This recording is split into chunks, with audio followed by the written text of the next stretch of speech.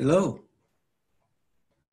I want to welcome you to this 4-week introduction to cost and financing options in response to the impacts of a changing climate.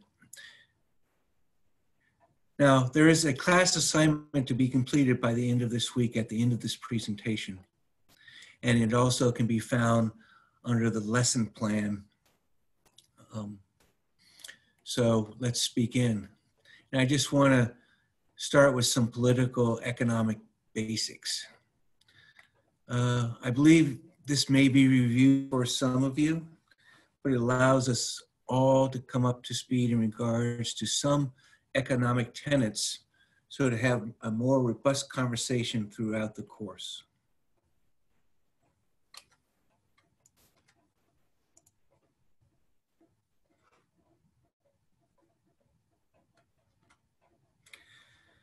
Now, taking a microeconomics perspective, the market is a system in which we all participate.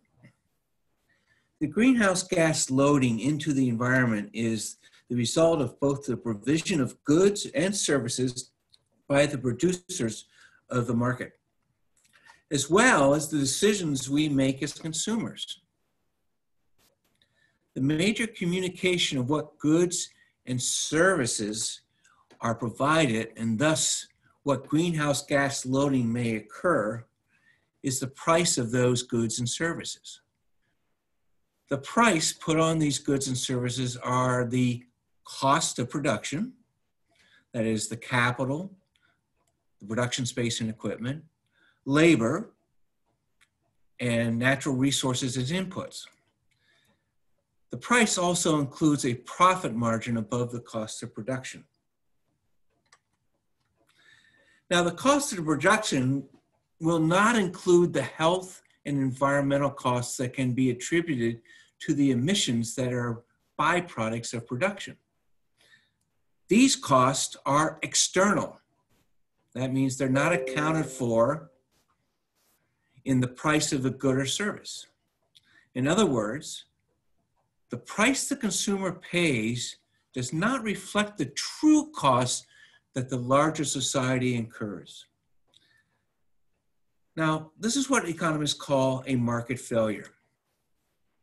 With such a failure, when it's recognized, the political system has the ability to intervene in the economic system and correct such a market failure. Ultimately, both the economic and political system are embedded within the environmental system. Unsustainable use of natural resources going into production can cause a system shift in the environment. Sometimes this is called a bifurcation. The recent collapse of the cod fishing industry in the Gulf of Maine is an example of such a bifurcation. In addition, non-controlled emissions going into the environment can also cause this overarching shift in the environment, this bifurcation. The uncontrolled releases of greenhouse gases is seen as a bifurcation in the climate. In both cases, these bifurcations occur based on what decisions we make as individuals, either as an employee of an organization that makes a good or provides a service, and definitely at home as a consumer choosing specific goods and services. Now, such goods that are produced can be defined as a private good, which we pay for directly through the market system, such as a can of Coca-Cola. Now, when we say there's rivalry and excludability, a good is rivalrous if one person consuming it uses it up, meaning someone else cannot consume it. A good is excludable if you can prevent somebody from using it. For example, if you go to a play, there's only so many tickets. If you buy the last ticket and all the tickets are sold, others are excluded from seeing the play. Now then, there's what we call public goods. And a good example of that is street lighting. Everybody can go down a street and use the street light to see their way. As you go down the street, you're not paying for that good. However, you do eventually pay for it indirectly through the taxes embedded within the political system. And finally, there are those free goods provided by the environmental system. The essence of such a free good is the utilization by one person doesn't inhibit the use of it by another. Free goods are the oceans, or the rivers we float down, or the air we breathe, or the atmosphere. Such free public goods have been often termed the commons, where everyone has access to it. Now, the decisions and the resultant structures and processes that impact this commons are both the level of the market system as well as the political and regulatory system.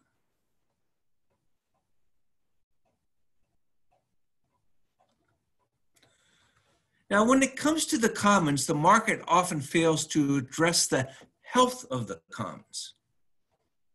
The failure is due to factors that the market does not recognize, which means the damage to the commons, and that is a cost, are not accounted for in the price of a market good or service that basically uses that commons. Because this cost is not internalized into the price of a good, it is known as an externality. In a sense, it is external to the market. If the externality harms others, thus cause a cost to others, it is known as a negative externality. A negative externality would be the reduction of a protein source for the world's society due to overfishing, or the impacts to coastal communities from a rising sea level due to a changing climate caused by greenhouse gas emissions. Now, in order to internalize such externality, it is often required that policy and associate regulations are passed to do so. Now, a famous example of a negative externality was used by the evolutionary ecologist Garrett Hardin in his famous treatise, The Tragedy of the Commons. In this simple example, cows are purchased and are sent to graze on the commons that everyone shares equally. And they are there until it's time to bring them in and milk them. Now, the amount of milk produced by any single cow depends on the amount of grass she has eaten. In this example, the cows are on public land and the grass is a free good. Hypothetically, consider that every farmer has one cow on the commons and thus produce an equal weight of milk amongst themselves.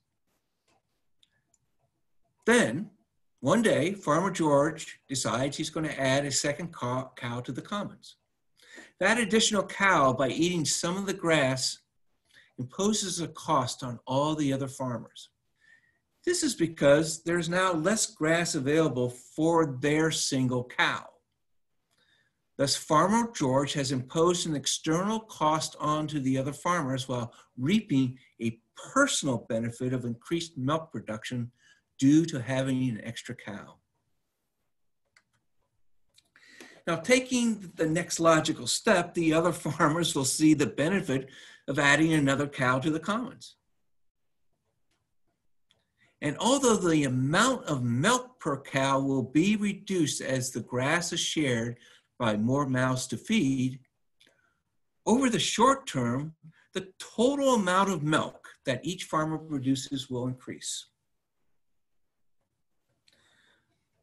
But such a natural system has a limit to how much grass can sustainably grow on the commons. When the farmers introduce more and more cattle to increase their total milk production, there is a limit to this production growth. And that limit is set by what we call the carrying capacity of the commons. The environment has a limit. The resultant overgrazing and associated erosion of topsoil, let's say, limits the ability for grass to renew. An environmental bifurcation has occurred, where the system has shifted in a way no farmer is able to produce milk at a profit. Remember the Dust Bowl? And although scientists and resource managers may be able to project such a bifurcation could happen, the individual farmer gains nothing from reducing his stock at the moment unless the other farmers do the same. From an economic perspective, there is no economic signal to inform each farmer that the commons is approaching a bifurcation. Rather, the market signal to the farmer, such as Farmer George out there, who do recognize they are seeing less milk per cow, that to maintain total milk production, thus total revenue, they must add more cows. And as such, this is the tragedy. Now, the tragedy of the global commons related to climate change is the emission of greenhouse gases. There are economic incentives not to incorporate the negative effects or externalities of such emissions into the cost of production. Because for those that do, will produce products at a higher cost. So they have to charge consumers a higher price to offset the additional costs, which makes them less competitive in the marketplace. Now, the imposition of policies and associated regulations that force externalities to be internalized in the price of goods or service to protect the commons rest upon what is known as the public trust doctrine. Distilled to its essence, the public trust doctrine is a concept that is both simple and intuitive. The doctrine requires governments to maintain the public trust through stewardship of the natural resources upon which society, and by extension our economy and government, depends for continued existence. The public trust doctrine has been called the oldest expression of environmental law. And its roots extend at least as far back as 6th century Roman law. And Roman law influenced the creation of English common law, which in turn influenced US common law. The public trust doctrine survives in the United States as one of the most important and far-reaching doctrines of American property law. And in looking across the globe's nations, the public trust doctrine is manifested in many of these legal systems. Besides Europe, the doctrine is inherent within the cultures of the ancient societies from Asia, Africa, Muslim countries, and even Native Americans. In the US, to protect the public trust, the government has historically intervened in the market by setting natural resource extraction quotas or emission standards and fining those for non-compliance. Such regulations force producers to expend funds to meet such regulatory standards imposed by policy decisions. These added production costs are passed on to consumers through the higher production cost. And if everyone in the same sector of the economy have to abide by the same standards, you have an equal playing field, and the costs are internalized in the price of a product that consumers see across the board, so no one has a competitive advantage. But there is no global public trust doctrine. The Declaration on the Human Environment at the 1972 United Nations Stockholm Conference recognized an urgent need for international cooperation to protect the commons. But since that time, the UN has not formally developed an international public trust doctrine. And as such, there's no regulatory or global market structure that has been in place to forward a worldwide public trust doctrine. Although there are international treaties among some of the countries in the world that have attempted to protect the commons. In recent history, the most successful one was the 1987 Montreal Protocol that banned agreed upon substances that depleted the ozone layer. Two international treaties to address the loading of greenhouse gases were the Kyoto Accord agreed to in 1997, which the US Senate did not ratify, and the Paris Agreement of 2016, which the current US administration is pulling out of. But for many international treaties to protect the commons, such as protecting the oceans, protecting fisheries, protecting the atmosphere, protecting wildlife, etc., signatories do not necessarily include every country across the globe. And the participation by the countries to meet certain limits are voluntary. And as a point of international law, there's no real overarching enforcement regulation to protect these commons under these treaties, even though some of them do go to places like the World Trade Organization for resolution and the World Court at The Hague. Now, with this introduction for week one, your assignment will be to answer the following questions. I want you to do some research and find out what strategy has been developed or put forward to avoid and mitigate a tragedy of the commons. And this is important because climate change is such a tragedy. I want you to post your review as a Word document on the designated class site, and you'll find that link in the lesson plan for week one. I also want to make sure you provide citations of all the sources that you've used. Primary sources are preferred. What I mean is primary literature, that's journal articles. However, I'll take news analyses as a secondary source, but definitely no Wikipedia. And then I want you to respond to another student's post with some critical follow-up questions that would better clarify for you what is being related by them.